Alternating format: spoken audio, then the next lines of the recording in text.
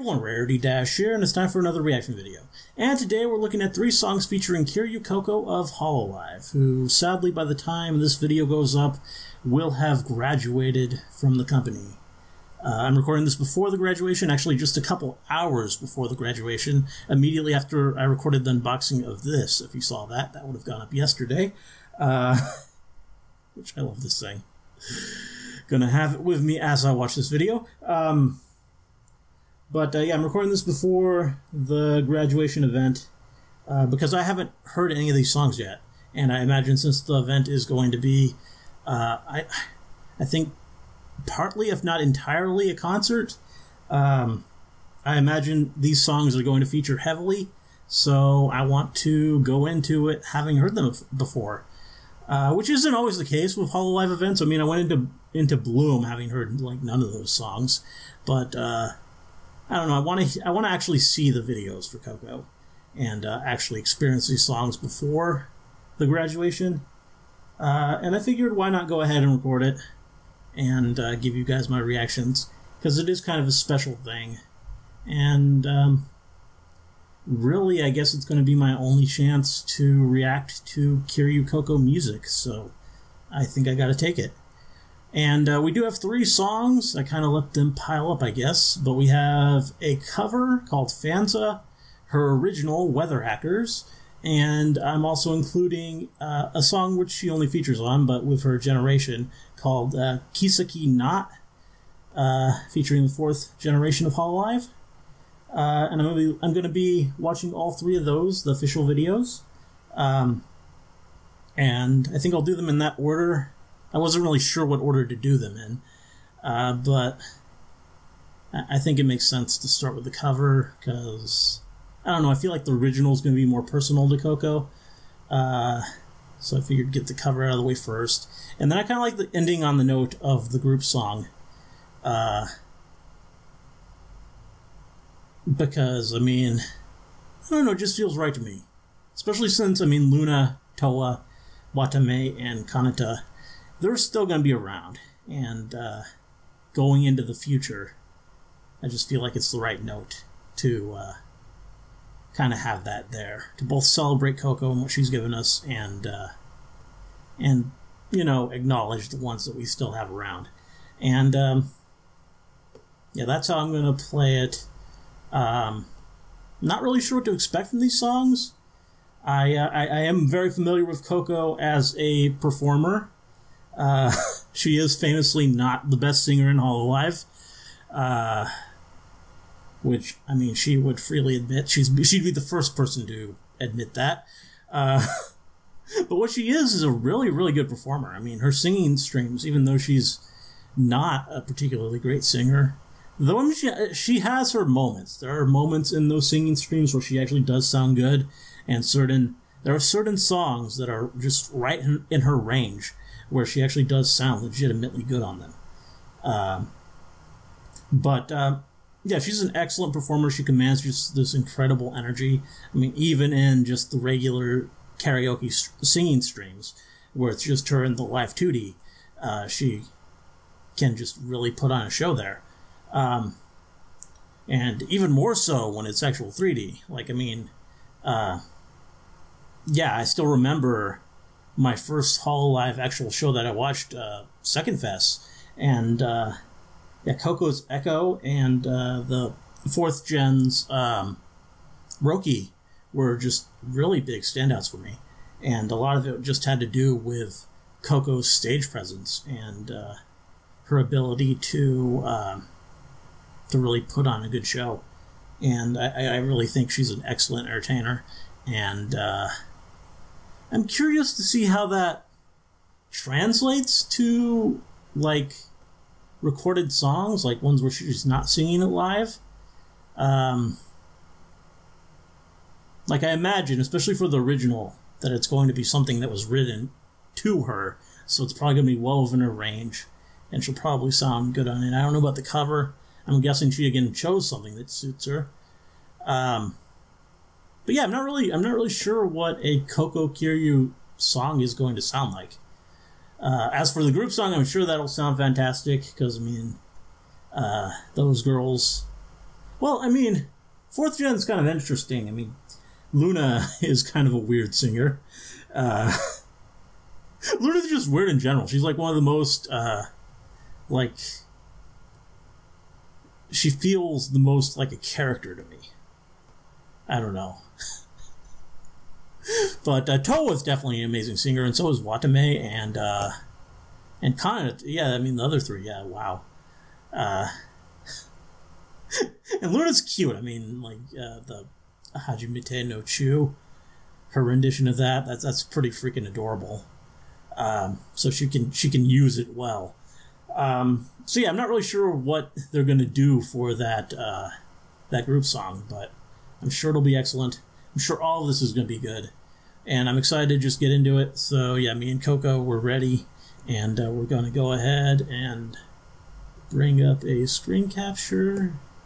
Don't need that, and I'll go full screen on this. Now let's start with Fansa. Not familiar with this song. I don't really. I mean, I guess I could check. Well, does it say who the original? I mean, it's all in Japanese. Honeyworks. I've heard of them before. Okay. So this is a Honeyworks song. And here we go. 3, 2, 1, Fansa. Kiryu Coco.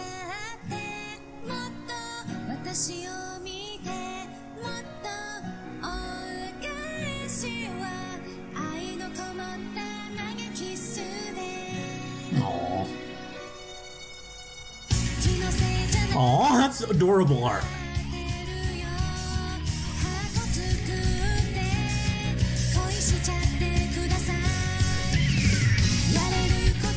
Oh, cute. Encanta.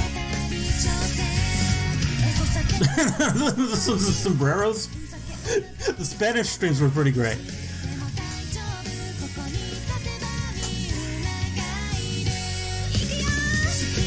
Aww. I really love her in her idol outfit. Like, it feels like a weird Gap thing, but I mean, she actually looks really good in it. This is a cute song, too.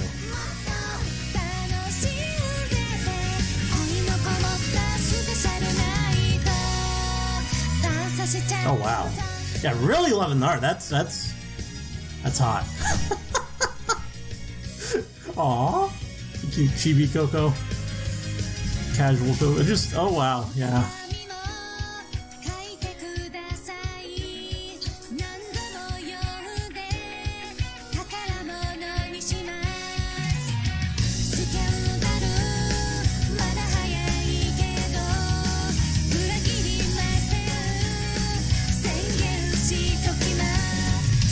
So cute.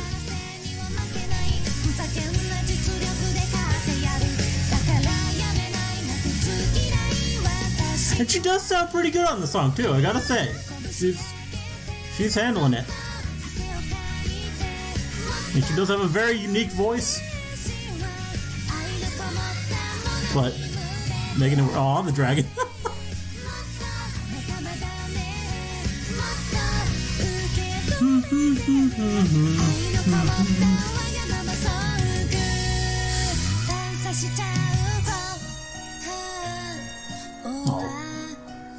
Don't go sad.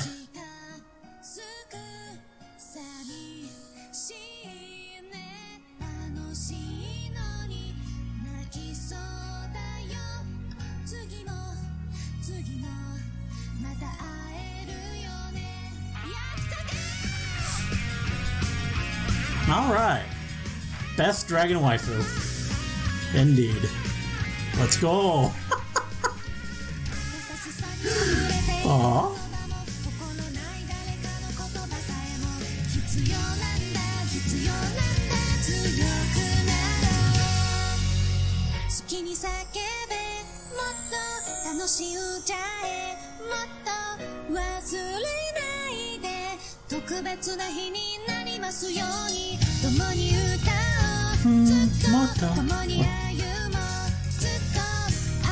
Right when I try to sing along, they change it up. Zuto.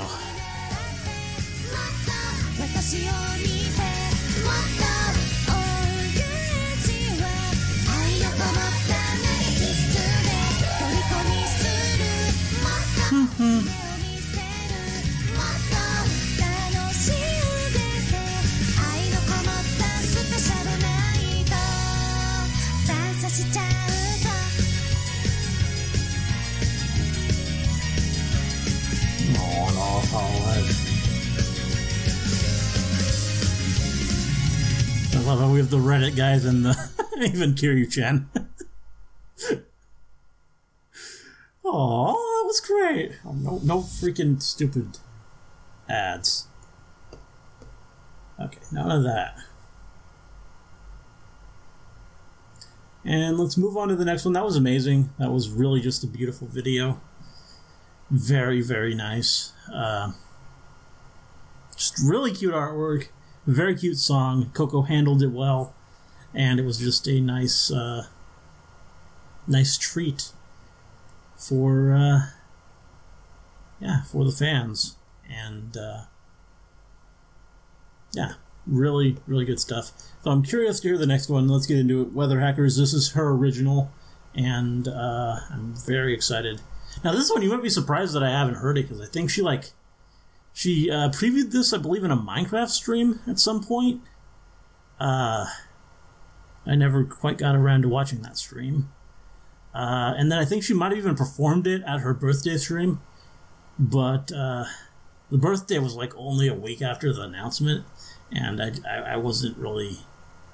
I didn't quite... I couldn't quite bring myself to watch that stream at the time. I think I might watch it now, because I've definitely reached the acceptance phase of things, so to speak. But, yeah, I, as a result, haven't heard Weather Hackers yet, even though I know it's been around for a while. So, yeah, not really sure what to expect. The title's interesting. I don't really know how Weather Hackers quite... I mean, I guess a dragon could definitely impact the weather, but it's an interesting title. Not really sure what it's going to mean or what to really expect here, so let's just go ahead and get into it. Alright, Weather Hackers.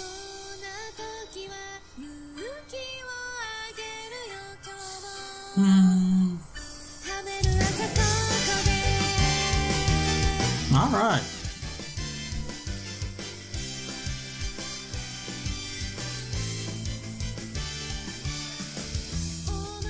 Oh, well, that's that's smart.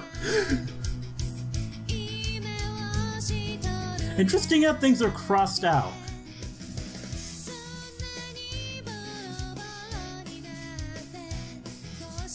I wonder what that's all about.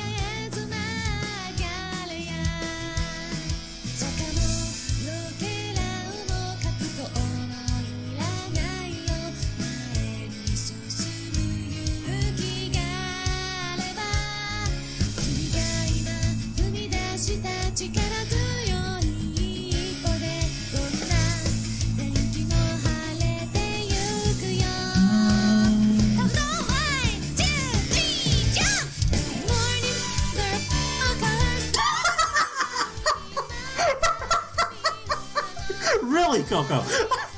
Just had to work that in there.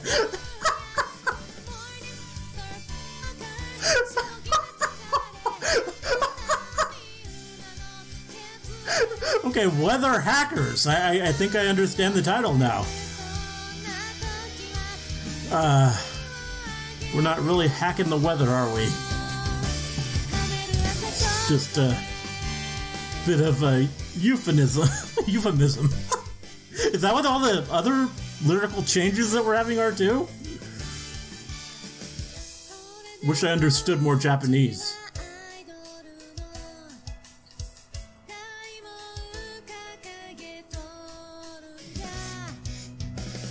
I love how it really is kind of a very idle song in terms of the sound.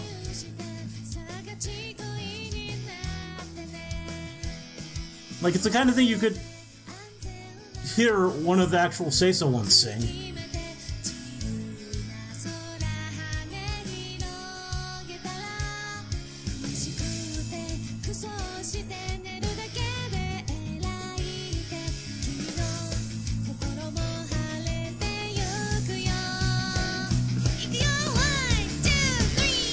And then you reach this part.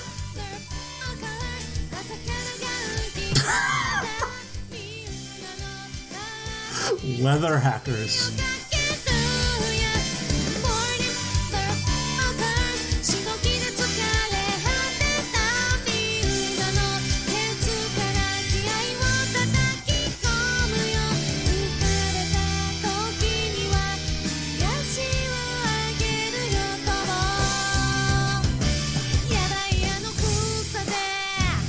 Oh, all right. Okay.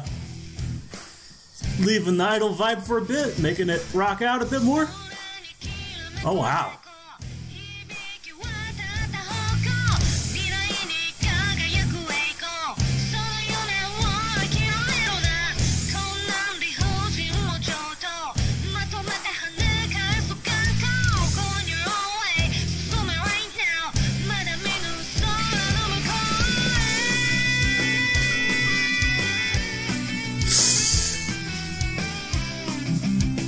This is amazing.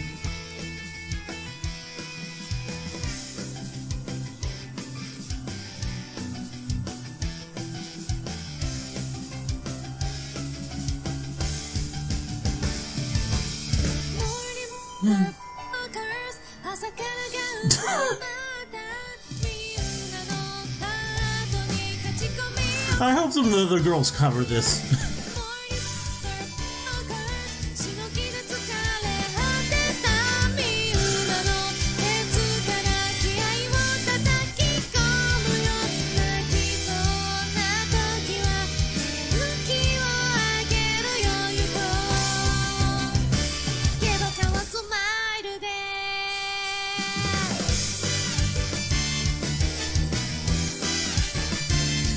Weather Hackers. That's...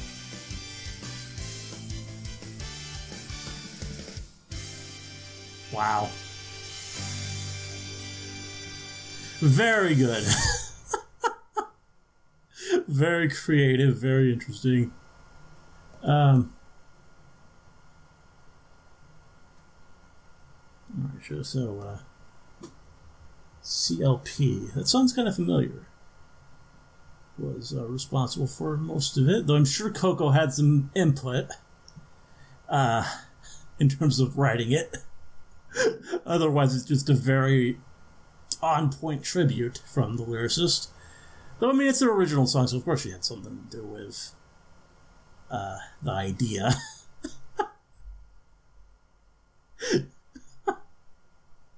That's great, though. I didn't see that coming at all somehow.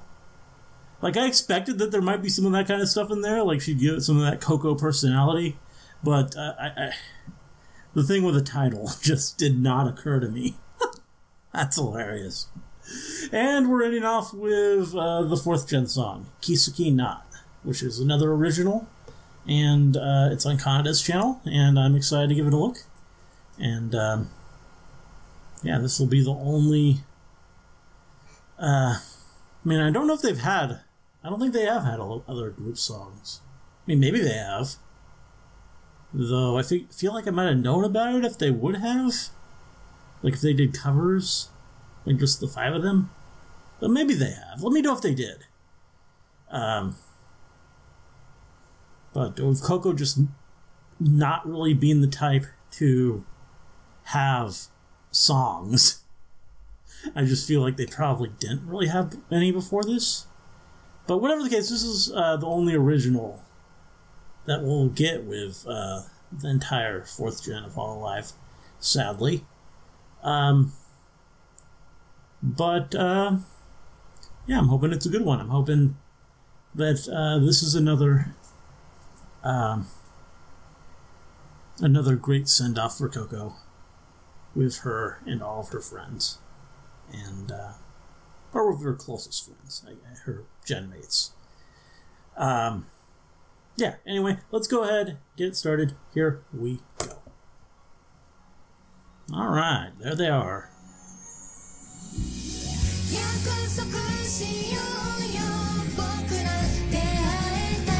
They sound really good together. I'm glad we got English lyrics on this one. Kind of surprised we didn't have that with the Coco ones. Aw, Coco, you look cute in that. I mean, the others look cute too, but it's kind of about Coco right now. Oh, Kanata. Kanata's got a lot of range.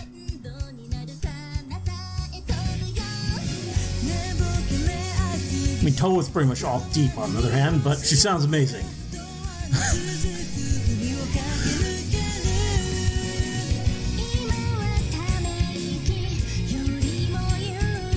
Watame also has a lot of range. Luna's just Luna.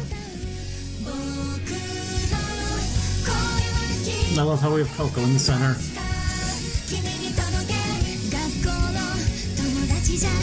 Gotta celebrate her while she's there. Really cute art style, by the way. I mean, Luna looks adorable.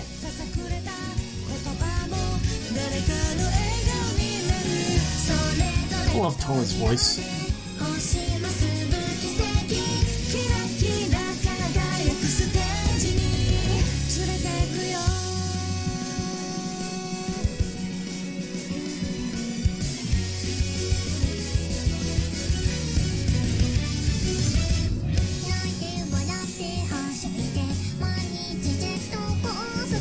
Cute.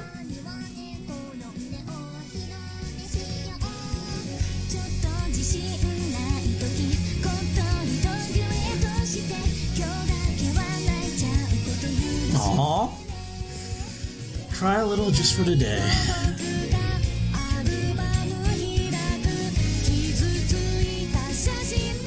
Oh God. The lyrics are hidden hard.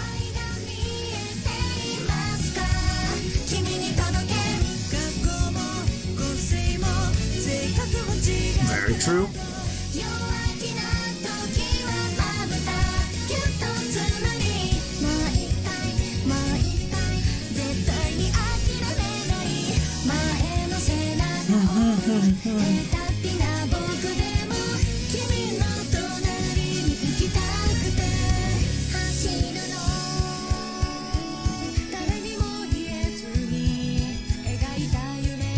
Oh, we'll give it Coco a bit of a solo for the bridge.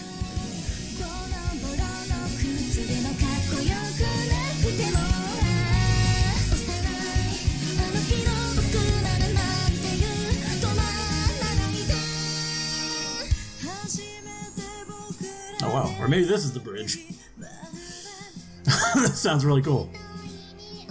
It was like a pre-bridge.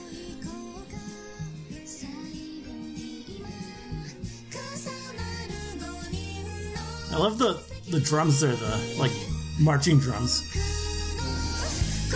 Yeah, that was really nice. I like the song. Again, very idle, I would say.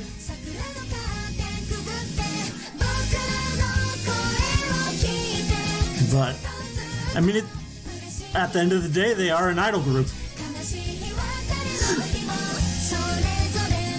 So I guess that's what you gotta expect.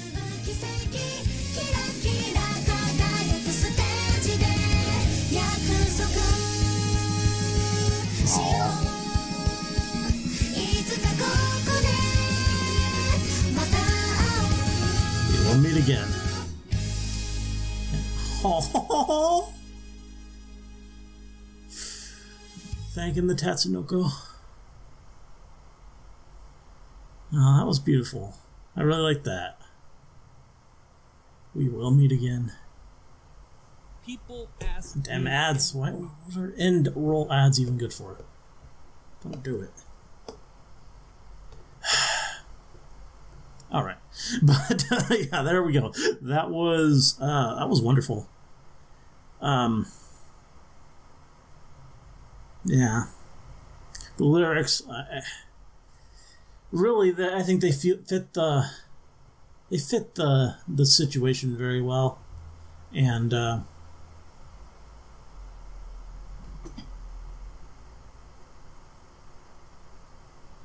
Kanata wrote them all. That makes it even better. She's really good. I mean, I don't really, but like, I mean, they had translations, so I guess I do understand them. And they were beautiful. And the music too, though, that's interesting. Like she composed it or what? Or I don't even know what that really means. Music versus arrangement, how you break it down. But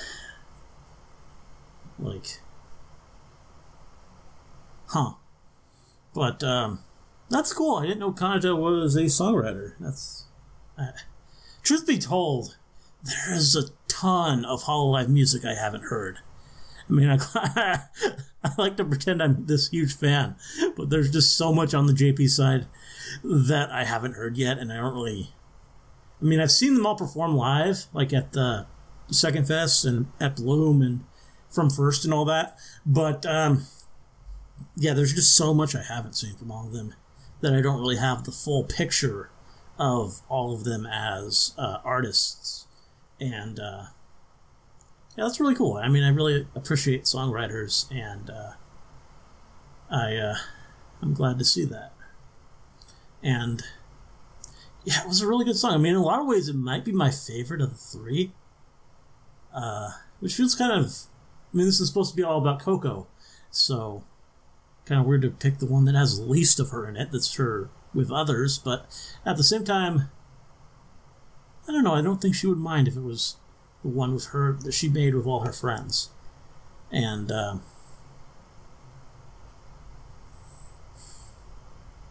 was just such a beautiful song. And it definitely had that idol song feel. But it was unique enough. It was memorable enough. The melody was nice. I think I'm just more used to what we're getting on the EN side, which is definitely a bit further from the whole idol... the whole idol just theme in terms of the songs we're getting. I mean, Callie, not really your conventional idol, and Gura, her original song, that was something else. That was amazing. I love that song, Reflect. If you haven't heard that, go listen to it. It's really just incredible. Like, I wish I had reacted to that. I needed Coco to get me out of my stupor and get me recording again. But if I was recording when that came out, I think it would have been a good reaction. And I did think about it. I really did think about it pretty hard, because it was Gura's first ever song. So I actually waited like a whole day on that one. Am I gonna save this? I kind of puzzled that out in my head. But then I opted not to, and then once I heard it, I immediately regretted it because it was so good. Yeah, that's a big tangent. Point is, Halloween. I mean, I guess, well, even Kiara, who is like the idol fangirl of the Ian side, she's the one who's really into the idol music. Like, Hinotori is not really a traditional idol song. It's definitely this rock song. I mean, Heart Challenger is, so there's that. But like, Hinotori is more of her iconic one.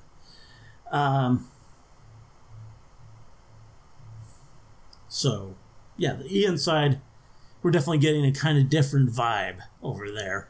But I mean, I do appreciate this idol stuff, and Kanata really wrote a really good idol song, and her and her friends performed it amazingly. I think it really suited all five of them well. All of them really had memorable bits to it. Coco definitely, Toa definitely, Luna definitely. I feel like maybe Kanata and Watame were just sort of filling the gaps a little bit, maybe. Interestingly enough, since it's Kanata's song. But, I mean, that might just be because they are the ones with the, like, more diverse range, so they kind of can do that a bit better and just sort of, I don't know, keep it going and keep it cohesive in sound. Which, yeah, definitely a great group song. And very beautiful. All three of these were amazing, though. I mean, Weather Hackers was hilarious. That chorus really caught me off guard, and it shouldn't have. It really shouldn't have, this being Coco. But it was incredible, and just a really fun song. And the first song, Fansa, that was... that one just really felt like it was full of love, and really a beautiful song. In some ways, the most poignant. Though I think at the end of the day, definitely the group song was the most poignant. But that one was really sweet. And that video, I think when it was first put up, it was like a gift to the Tatsunoko, which is Coco's fan base.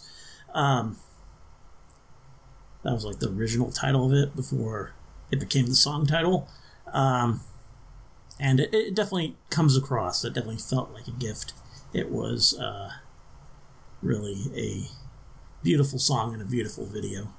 But all these were great. And yeah, I mean, at time of speaking, Coco's gonna graduate in like 2.5 hours, I think. It's 3:30 a.m. right now. And the Coco stream is going to be at 6 a.m. And I'm going to be there. I'm going to be there for it live. So, yay for very little sleep. But, yeah, I couldn't imagine missing it. So, going to be there. And hopefully I'll see these performed live. And, yeah. Not really much else to say. Kind of glad to be recording your reaction video again. It's been a while. I mean, I guess not that long. The last thing I recorded was a reaction video, the Cali EP reaction. But, yeah, I mean, part of me wishes it was under different circumstances, the whole thing with Coco leaving. But, I mean, it is what it is, and I'm glad to have these songs to listen to and enjoy, and just sort of celebrate the time that she gave us of hers. And yeah, Coco, I really appreciate you. So thank you. And yeah, thank you all for watching. Hope you enjoyed this video. Let me know if you did, and see you in the next one.